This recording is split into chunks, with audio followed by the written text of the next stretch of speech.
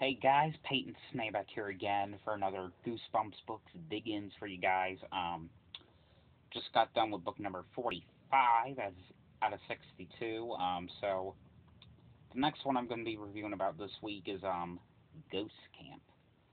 No, they did not make this to an episode, unfortunately, which I kind of wished it was because I really, actually, I really love this one actually. And I always really liked, the Goosebumps books that take place at a camp. I like the Welcome to Camp Nightmare one, which that was the only episode that took place at a camp that they made into an episode. Um, I like that one, and what was that other one? The Horror at Camp Jelly Jam. The Horror at Camp Jelly Jam was a pretty freaking good one.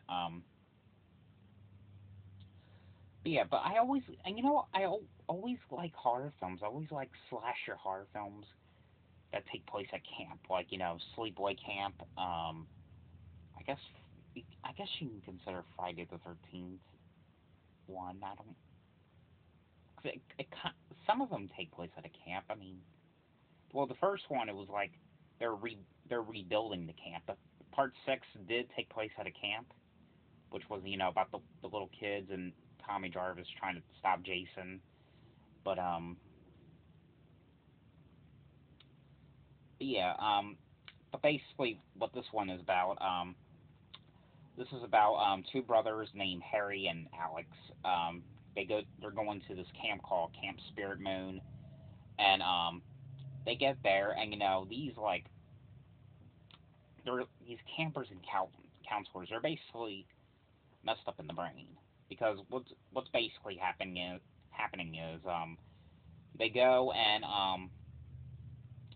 they have like these weird traditions, and because they're always like, oh, it's just a tradition. It's a Camp Spirit Moon tradition. Like everything is a tradition to them. All the funny, stupid jokes, they're traditions. Like there was this one scene in the story when I think one of the counselors was like, "Oh, I'm sorry, everyone else left the camp. You two are the only ones there." But it turns out to be a joke, a Camp Spirit Moon joke. And and they're always having this like weird this goofy like camp salute. It's like yo spirits, something like that. I can't remember, but and the weird thing is, it's like the way they the way they play the jokes.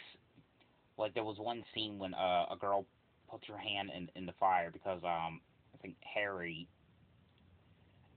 hot dog fell off a stick and she tried getting it out of the fire, and her hand is like perfectly fine and no burns or nothing, not even one burn. Another part when a boy his um jams a pole through his foot. And then another, I don't really want to get into much detail, but that's what it says on the back here. So I mean, but there's more stuff than what it's saying on the back. But and and Harry's like, I don't know if I'm losing my mind. I don't even know if I'm just daydream. I don't know. Am I seeing things, or am I really even seeing what I think I'm seeing?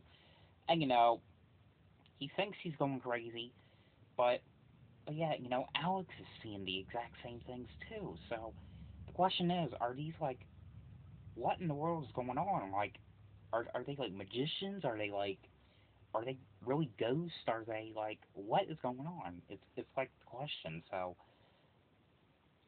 but I actually really love this book. I actually really enjoyed it. But if you haven't read this one yet, definitely check it out. I really do wish that this one was made into an episode. This and the Horror at Camp Jelly Jam.